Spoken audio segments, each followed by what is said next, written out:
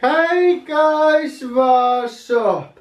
This is Blaze, the movie fan, and it's time for another movie review. This time I will be reviewing The Girl on a Train. To be honest, I didn't expect much from this movie. I was interested in seeing it, and after I've seen it, I gotta say, I think that this is a very great movie. So anyway, The Girl on the Train basically tells the story of a woman who travels in a train every day, looks out the window and imagines what the people in the houses she sees could be up to. Now I'm going to start by talking about the characters of the movie like I always do. First I'm going to talk about the protagonist of the movie, Rachel Watson, played by Emily Blunt. Now the description that I just stated is just the beginning of the movie. For the rest of it, she receives the consequences of doing that. Now I'm gonna have to be honest, she is for the most part a cunt. Now don't get me wrong, the fact that a character is a cunt doesn't necessarily mean that it's a bad character. In fact, this movie does a very good job explaining exactly why she is such a cunt and why she has so many issues. But regardless of how much of a cunt she is, I still found myself wanting her to get better because she has at least something good in her. There is something nice about her. She is more of a cunt than a nice person, but there is at least something good about her.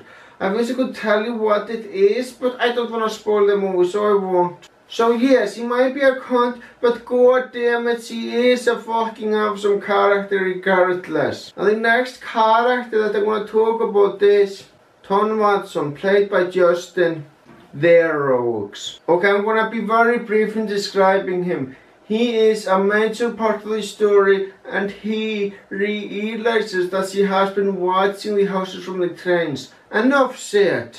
Now the third and final character of the movie that I would like to talk about is Detective Sergeant Riley, played by Allison Janney. Now she is an agent of some sort. I don't know if she is an FBI agent or if she works for the local police. Needless to say, she is still a fucking awesome character. And she is exactly the reason why the protagonist of the movie is in such fucking trouble.